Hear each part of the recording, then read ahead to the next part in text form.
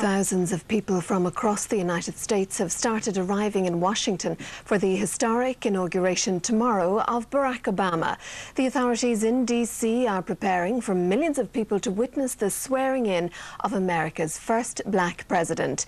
Last night, the Irish band U2 were among the performers at a special inaugural concert in honour of the president-elect. It was an emotionally charged start to the build-up of the inauguration of Barack Obama tomorrow. Over 500,000 people crowded onto the Mall, close to the Lincoln Memorial at the spot where Martin Luther King delivered his famous "I Have a Dream" speech. Some of the biggest names in American entertainment took part in the special inaugural concert. As I went walking that ribbon of highway. But it was the Irish band U2 who were given pride of place to play just before the president-elect spoke. What a thrill for four Irish boys on the north side of Dublin to honor you, sir, the next president of the United States, Barack Obama. Then the man they'd all been waiting for. In the course of our history, only a handful of generations have been asked to confront challenges as serious as the ones we face right now. Our nation is at war. Our economy is in crisis. Millions of Americans are losing their jobs and their homes. I won't pretend that meeting any one of these challenges will be easy. It will take more than a month or a year, and it will likely take many. It's a national holiday across America today in honour of the birth of the civil rights leader Martin Luther King. And what a moment of history it is. In just 24 hours' time, the first African American will be sworn in as President of the United States.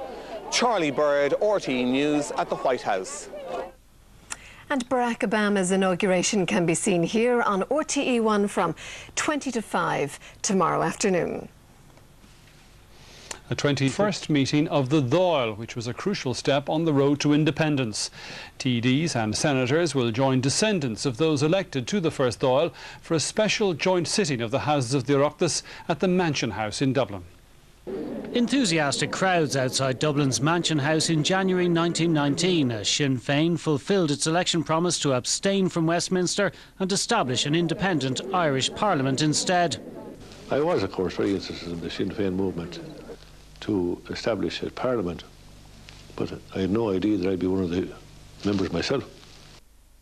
The Sinn Féin campaign had been helped by the British threat to introduce military conscription early in 1918. All nationalist politicians opposed the move, but it gave a boost to the more radical Sinn Féin and spelled the end of the old Irish Parliamentary Party. I mean, Redmond and Dillon, these, they were politically assassinated by the British government. Sinn Féin won 73 of the 105 Irish seats. 40 TDs were either in jail or deported, so only 28 deputies attended the first session, held under the watchful eye of the Dublin Metropolitan Police. The author of A New History of the Dáil says that first meeting was highly significant. Previous revolutionary or social changes had consisted of very small clandestine groups attempting to seize power generally through military means. And what the importance of the first Dáil and the meeting of the first Dáil is that it gave a huge democratic legitimacy to the move for Irish independence. The Dáil agreed a declaration of independence, a message to the free nations of the world and a democratic programme drawn up as a gesture to Labour, which hadn't contested the election. Tomorrow's official commemoration is a day early. Sinn Féin managed to book the Mansion House on the exact anniversary on Wednesday, but said it would share the date if the commemoration, like the first Dáil, was an all-Ireland event. We could ship out whatever the government needed, provided it was truly a national event and that there were co-equal speaking rights, and they said no. Tomorrow's commemoration will be followed by a nationwide tour of an exhibition of photojournalism relating to the history of the Dáil. David McCullough, RTE News. We have a special programme on the 90th anniversary celebration, starting here on RT1 at 11:15 tomorrow morning. Now, coming up next on 6-1 News, with the inauguration of the new American president to take place tomorrow, Barack Obama's Offaly relatives are back in the spotlight.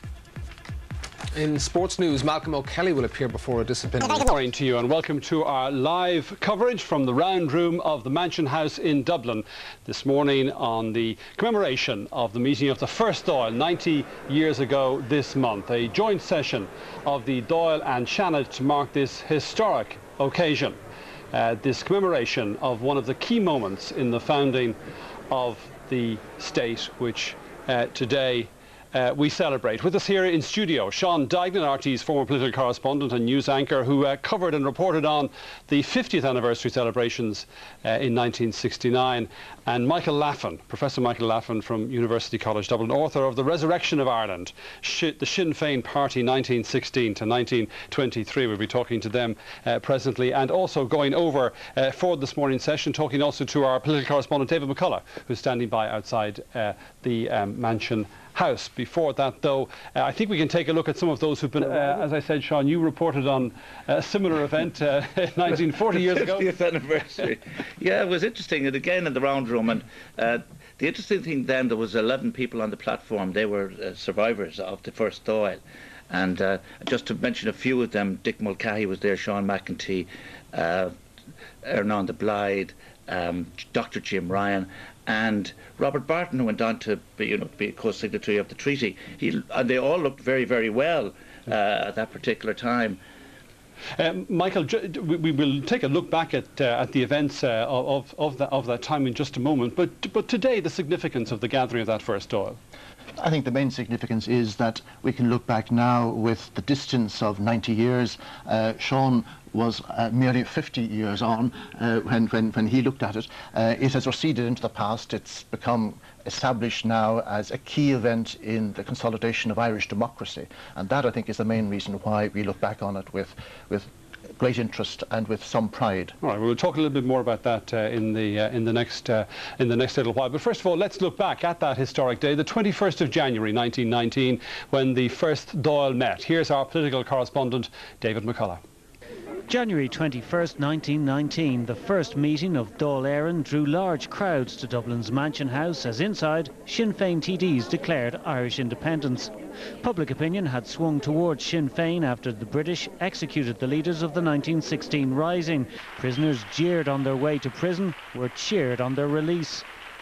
The crowd surged up, they caught him, they hoisted him on his shoulders. He was taken with 5,000 people behind him to the Treaty Stone. That was rather typical of what happened all over the country.